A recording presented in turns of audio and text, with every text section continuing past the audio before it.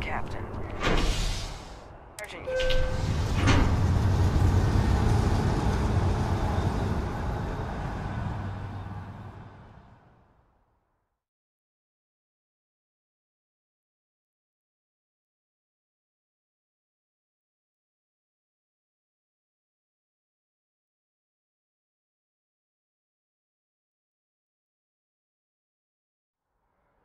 What did you need?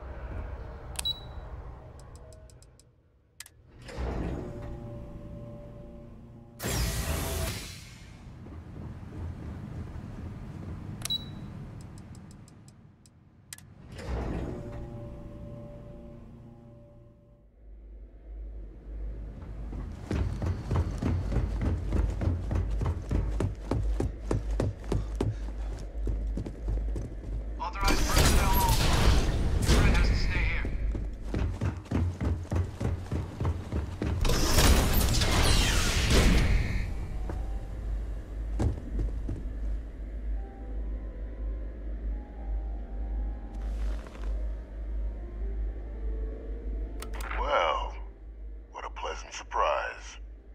When I heard you and Hadrian were headed for Londinian of all places, I presumed you must be onto something big. Did you find what you were looking for?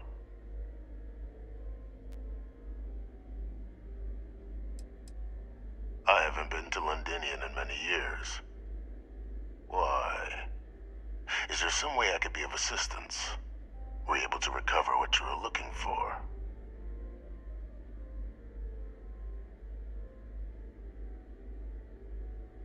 Good news, then. So, what exactly are you doing here? Plenty still to be done in defeating the Terramorphs, no? Did you? Well, I don't know what you think you heard on this recording, but I sincerely hope you didn't come to the wrong conclusions. After all, given the Cabinet's current state of anxiety, they might misinterpret such a discovery to mean I could have been involved with the attacks. Perhaps I can convince you to keep this among us.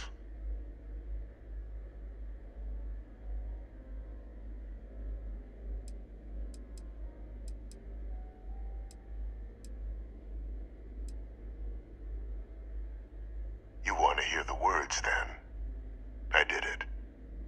The Terramorph attacks on Tau Ceti, New Atlantis, my doing. Years of coordination between my associate and I, figuring out how to deploy the Lazarus plant's pollen outside of Londinian, learning to synthesize it, use it as a weapon. Now, being as clever as you are, I'm sure you have thoughts on why I might do such a thing.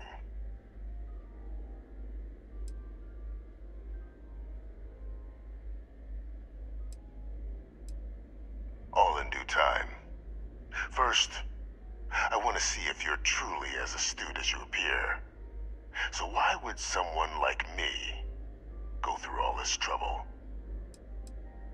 Not a bad thought. But no. The attacks were a correction. When I discovered the plant, I did consider handing over what I'd found, but we were at war. And I couldn't risk information that dangerous falling into the wrong hands. So I ordered the bombing of the Londinian spaceport, fixing two problems at once. halting the spread of the city's terramorph outbreak, and sealing away knowledge of the plant's potential.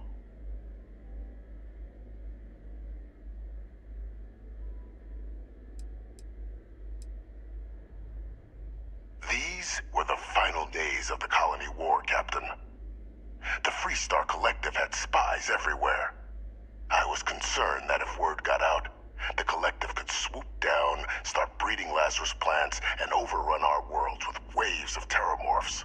Just like what was happening on Londinian at that very moment. Sealing off the city to prevent mass death, it was the only option that made sense at the time.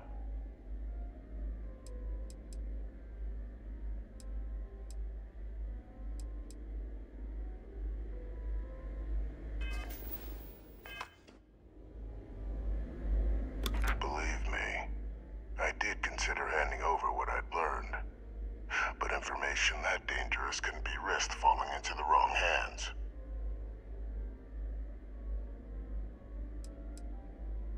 It's easy to judge now.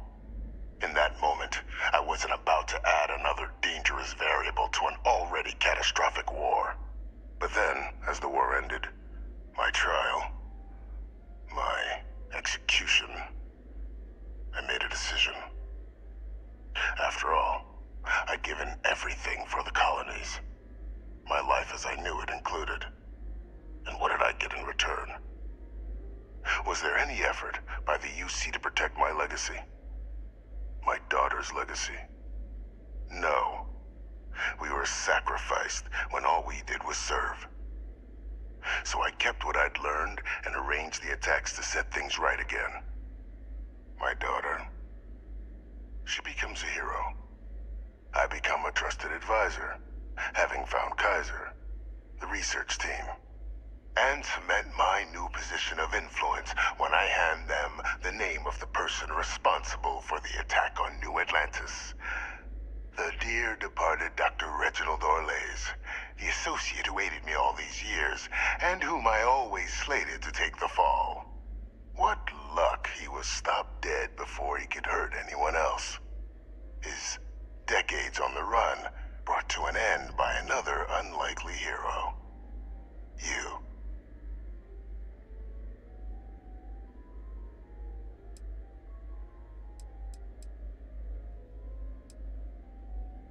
It wasn't easy. But the beauty of being loathed is that people will do whatever they can not to deal with you. They wanted to pretend I didn't exist. And so I used their blind eye to my advantage. Still, establishing a back channel to Orlays via the UC recovery teams was painstaking work. I've led campaigns less nerve-wracking. They believed they were luring in wanted criminals, but were in fact delivering precisely encoded slates, filled with instructions invisible to any but their recipient, dropped off at just the right moments to fall into the proper hands. All without the UC realizing whom you were actually dealing with. Slow work. But as you can see, ultimately effective. Can't remember the many lives you've taken. Orlays was the man whose death you brought about around the moon of Etheria, the pilot of the Warlock, the man I had to eliminate, to hide my secret.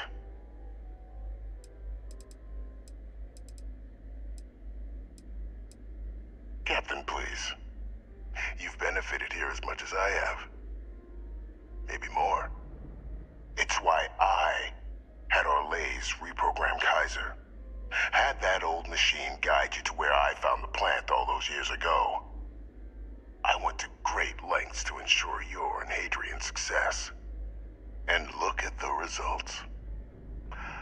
I know for a fact the Cabinet's planning to honor both you and Hadrian once this is all done. Isn't that preferable to languishing away in obscurity?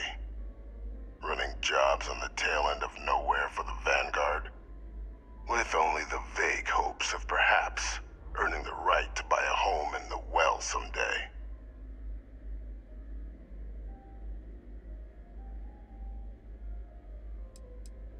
Precisely. And let's not forget the importance of our actual endgame. eliminating the terramorphs, securing knowledge of the Lazarus plant. What we've set in motion is going to protect thousands, maybe millions of lives. I'm simply requesting one more life be protected. Mine. I've already sent along the evidence of Orleza's role in the attacks to the cabinet, leaving out my own involvement. All I ask is that you confirm as much to the cabinet. Tell them that it was Orlez and Orlez alone. After all, I do still have a long list of threats to the UC. This needn't be the end of our good works together.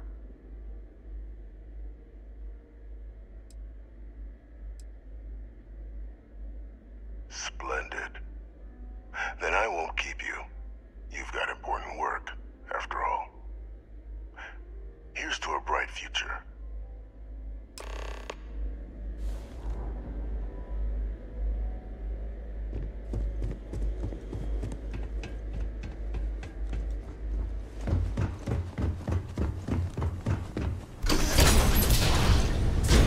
Authorized personnel only.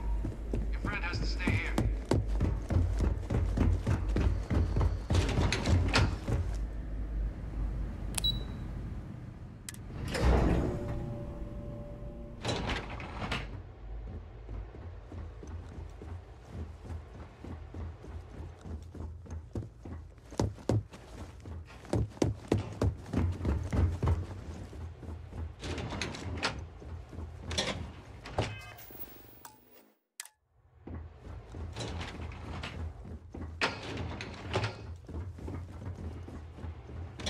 Yes?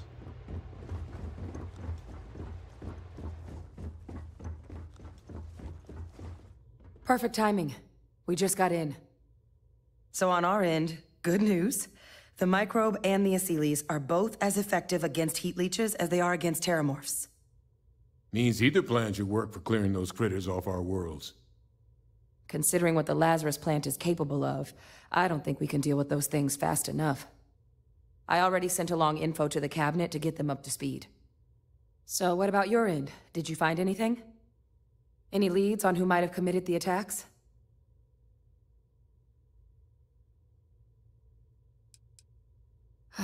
Do what you have to. So... That seems unlikely, considering he's been dust for about 20 years. I'm sure the captain just misspoke. Right?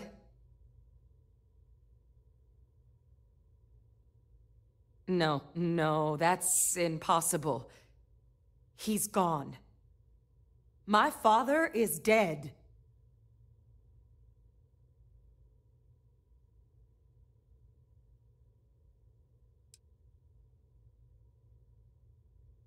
The colony war butcher lives, unfortunately. That's about the understatement of the century. A couple of choice four-letter words came to mind for me. Alive. Faye Victus is alive? How did you find him?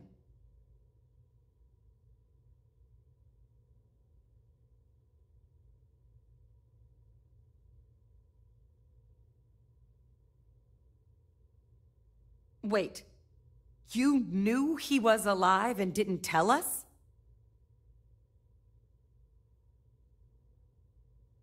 You were sworn to... You swore. You were just doing your duty, weren't you? Yeah, I guess I, of all people, should know what a burden that can be. Doesn't mean I'm not mad. But I guess you letting us know late is preferable to never. Now at least we can inform the cabinet and let them deal with him.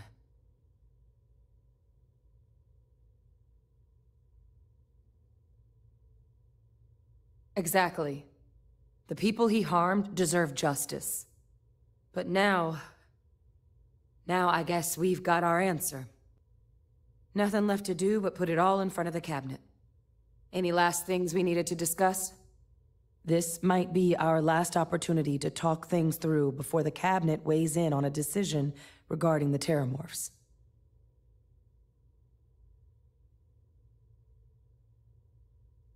Then here we go.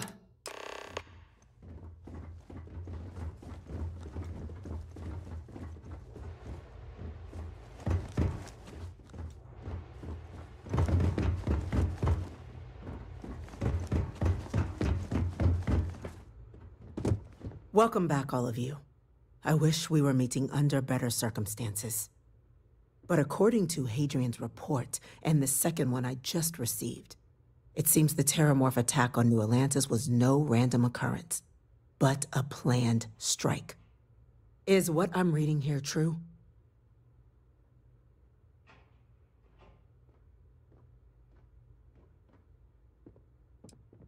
The second report claims to know the perpetrator as well. Did Reginald Orlays actually commit these attacks, Captain? Orlays?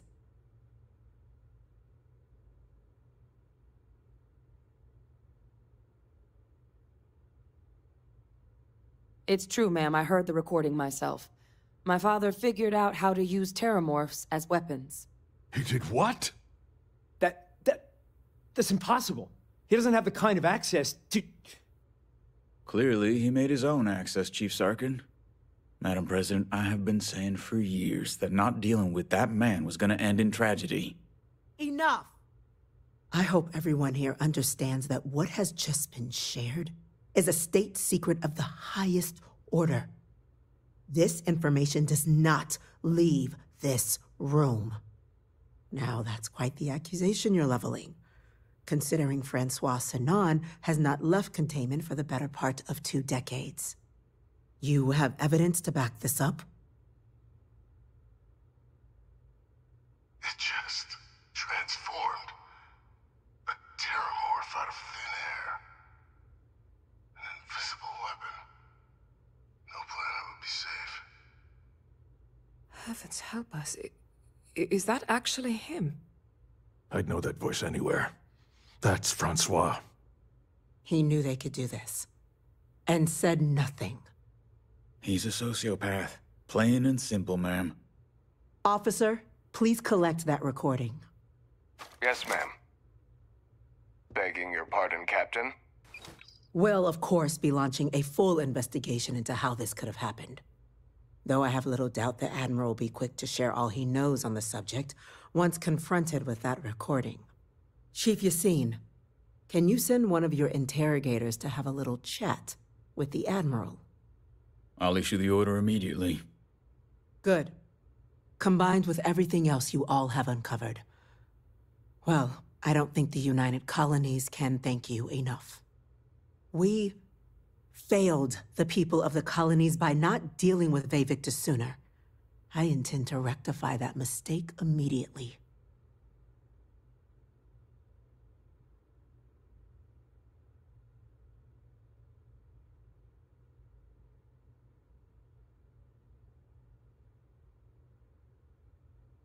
I'm inclined to agree, Captain.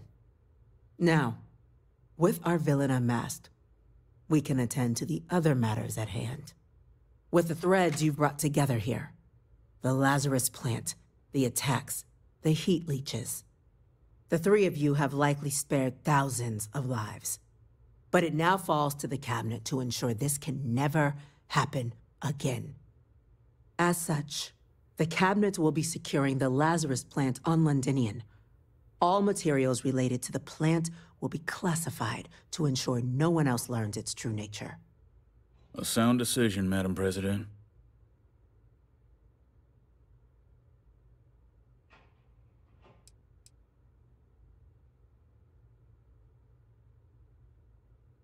We're already discussing the elimination of one species, Captain.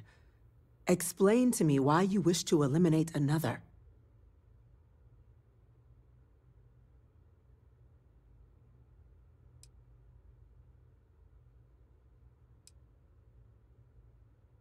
I'm not sure I like what you're suggesting.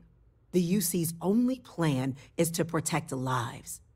Though, I won't discount that perhaps your proposal could get us closer to that goal. So, explain to me your thinking in destroying the plant.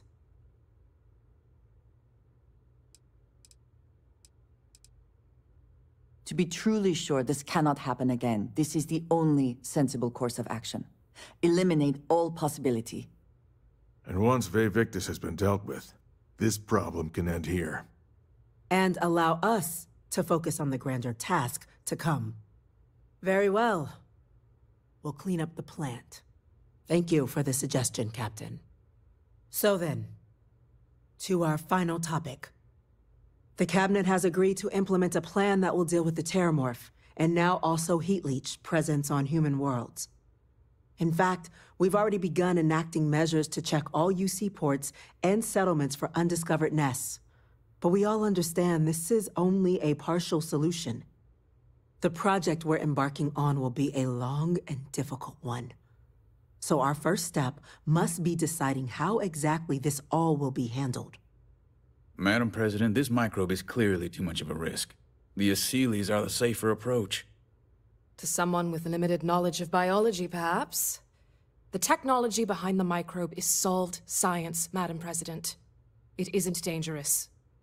Using it to wipe out the Terramorphs would be the quickest path to protecting humanity. And fast results always lead to the best outcomes, don't they? As you can see, there remains debate among the Cabinet. We were hoping your group might issue a recommendation. Major? We've had a few discussions, but our group is similarly split. Only the Captain has yet to weigh in. I see. Captain, I know this may not be your area of expertise, but we'd like to know your take on the matter.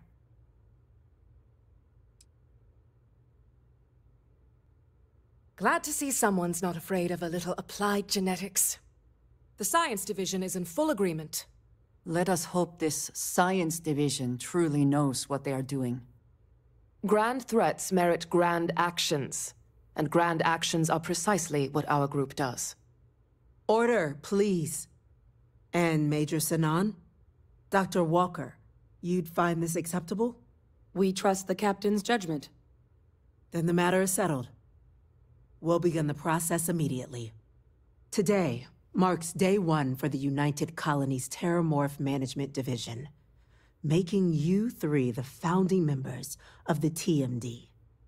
As befits such a group, the Cabinet wanted to display its gratitude.